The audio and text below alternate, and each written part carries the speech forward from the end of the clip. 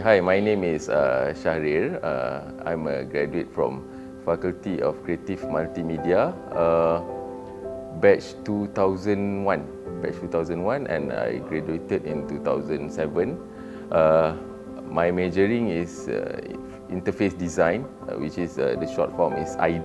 ID actually, when I say to people it's ID, sebenarnya is interface design.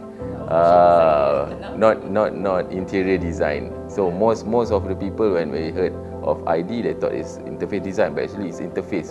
What we learn is we learn about interface to create something like on the handphone or gadgets, the interface thing where we can interact. That is all about interface design. So I learned that during my alpha, beta, gamma, and delta years. I don't know the campus life now. I mean the current in this current years.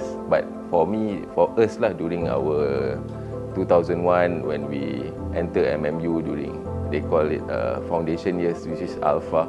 For us at that time is a big transition from orang cakap di bawah orang kata jagaan mak bapak, and then suddenly we are free. Then we our own life, to go to class and then to decide whether we want to go to class or not.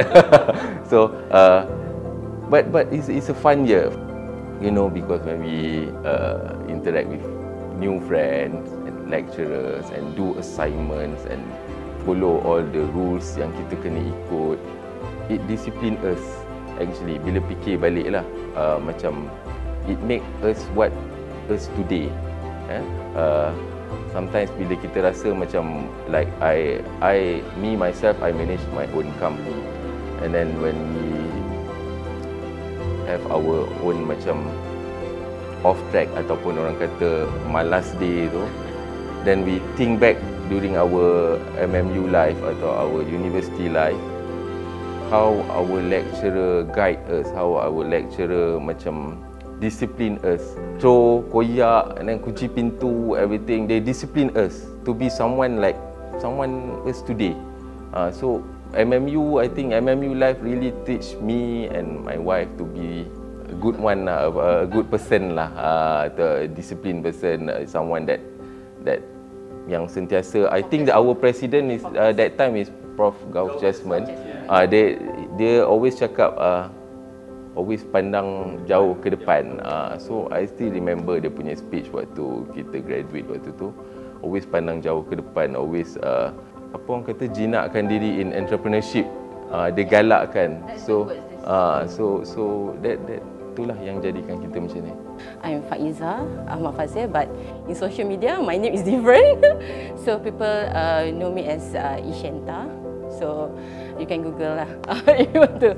So okay, Echenta. It's all started with the MMU things. Ada apa dengan cinta essentially.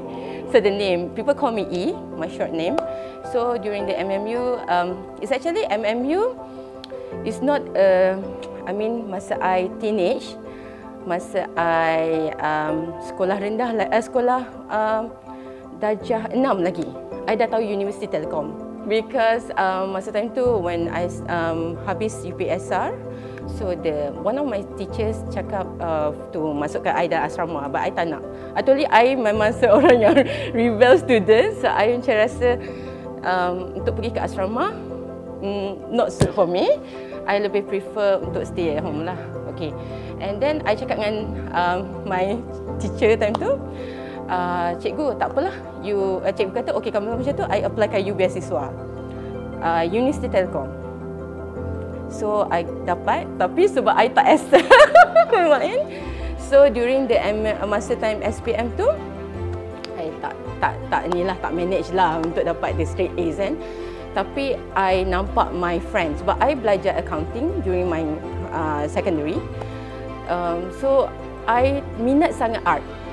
So the uni that macam ada something yang catch my eyes is MMU at that time, because dekat Melaka kan, because I'm orang Melaka, I'm from Melaka. So graduated samalah dengan Cik Shahrir 2007. Okay. So bila time dekat bila I dah tahu multimedia, because one of my friends masa during kita nak tunggu result SPM. So she was like macam masuk satu program, MME program. It was fun. That was the creative multimedia at that time. They approach us, the students. Kan? So during nak tunggu SPM new result. So I macam, funnya, I budak account, so boring. So I was like macam, okay, I nak try multimedia university because I minat fashion, tapi I tak ada that background of art. So the best thing that I can pursue my dreams in art is in multimedia. So that's why I apply for the multimedia course, is creative multimedia, and I dapat. So kita pun in the campus life, I tak jumpa lagi Encik Shahrir. So at that time terjumpa, bila jumpa? Ni kena tanya dia ni, soalan jumpa mas. So we ada fundamental art punya class. So every time, sebab he's in ID, interface design, and I'm in digital media. So memang different.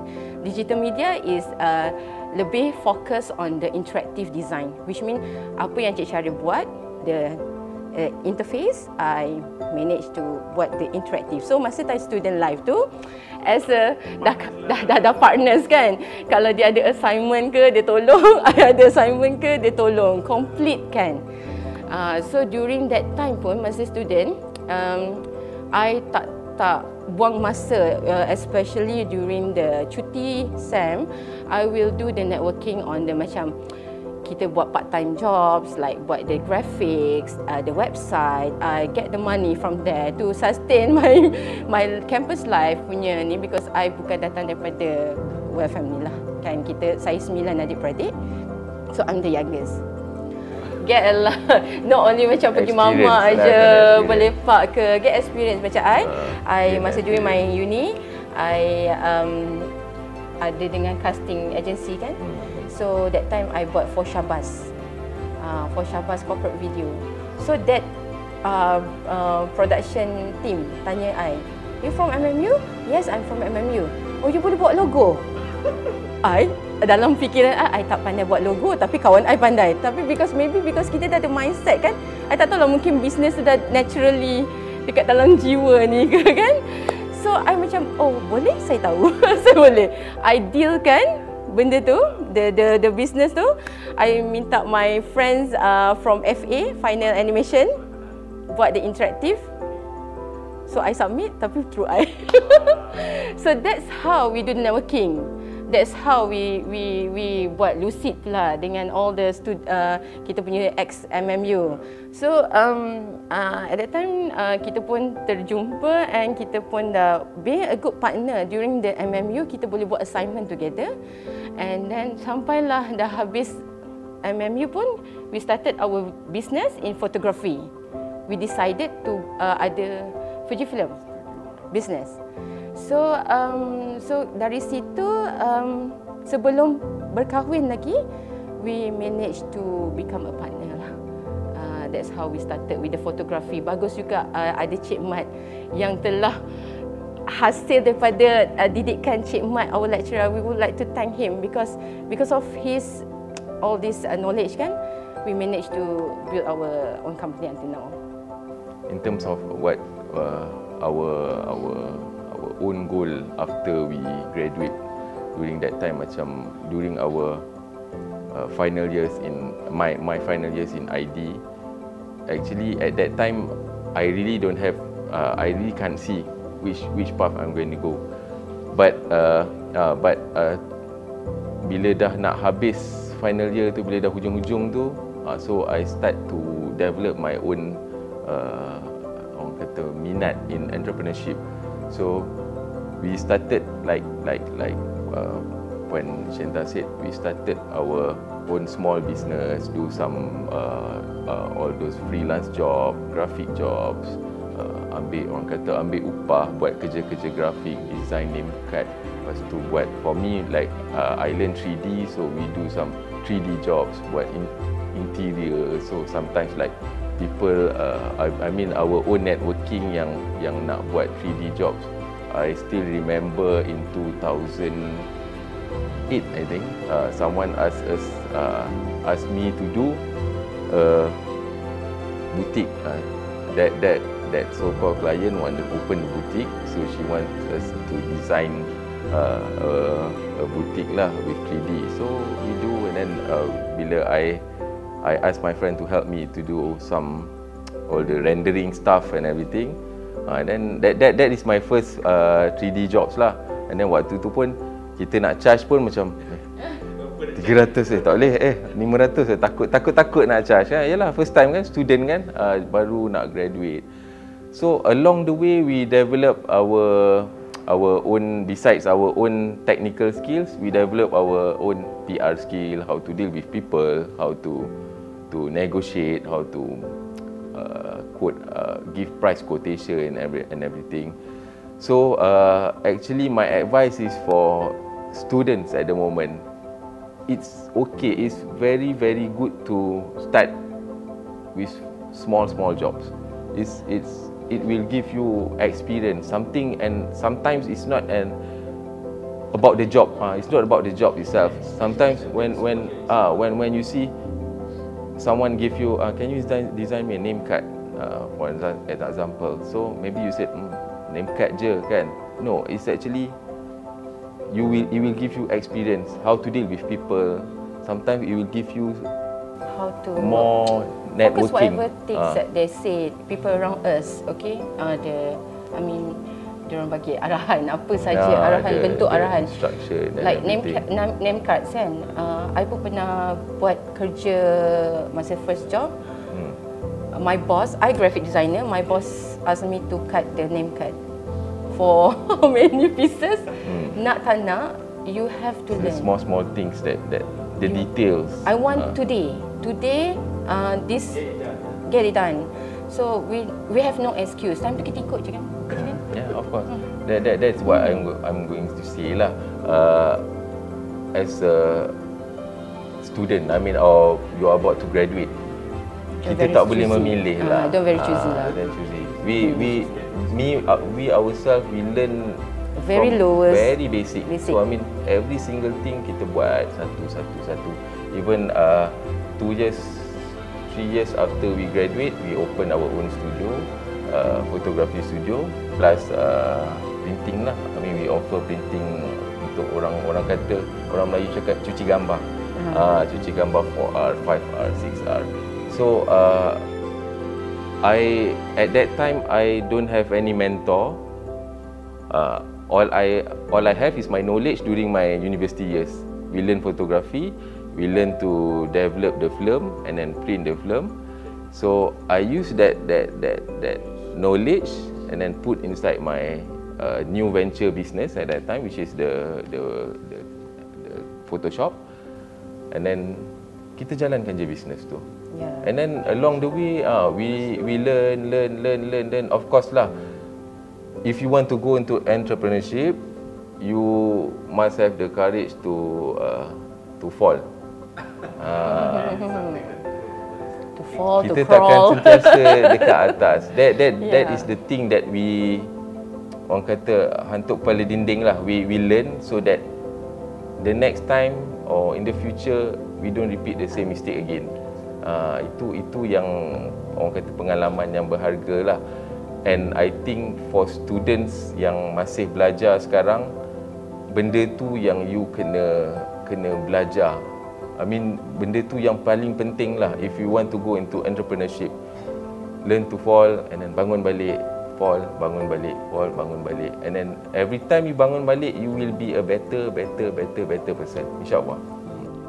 And then since I pula dalam interactive design, so apa yang Encik Shahrir dan kami lalui along the way, we nak start from scratch our business. Untuk dia, he's very reserved. Maksudnya dia tak tunjuk behind the scene. I pula, for me to make the networking, I always on phone. I always on, macam I akan share whatever I did during the process. I will share. Walaupun orang cakap, kenapa nak kena share? Kenapa nak kena tahu? Kadang-kadang all details, like macam we are packing the packing the product from a setup kan. Kadang-kadang orang rasa malu. Some people, they want to portray to the world that our business is okay, our business is already success. It's actually for me, in digital media, this is what I share lah, my tips. I always share whatever I did during my process to the audience. Last time, kita tak ada Instagram.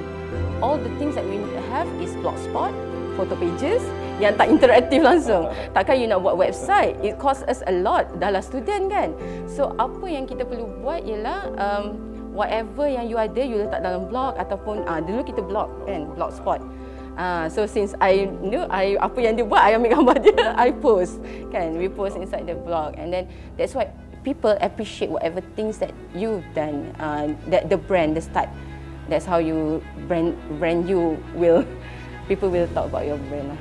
If some students said, oh, I'm very shy to talk to people, I'm very shy to introduce our product to people, to like macam beli.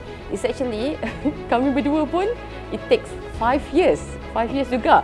Ada kedai gambar, all the celebrities datang, tapi mulut kunci, buat kerja je. Sebab kita memang behind the scene punya kan, keep people like macam camera and ambil gambar, record, I pun senyum-senyum kan. Tapi the networking ada, but kita tak approach. Never mind, you will learn the process. Go after a while, go find something ada or seminar to develop your PR skill, networking. Not only you talk to people yang sama level, and then you talk with people yang lebih mature. Kan?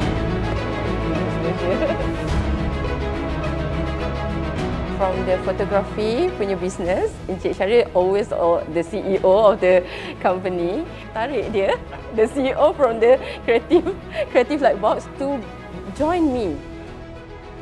We use our knowledge in creative multimedia, which is one of the things that we still implement until now is the photography lah. Kita still masih shoot lagi sendiri. We do our own shoot. I always have ideas, a lot of ideas. Tapi I selalu dapat ideas tu dalam kereta. So my meeting kadang-kadang bukan di office je, di dalam kereta sambil dia drive, sambil dia okay.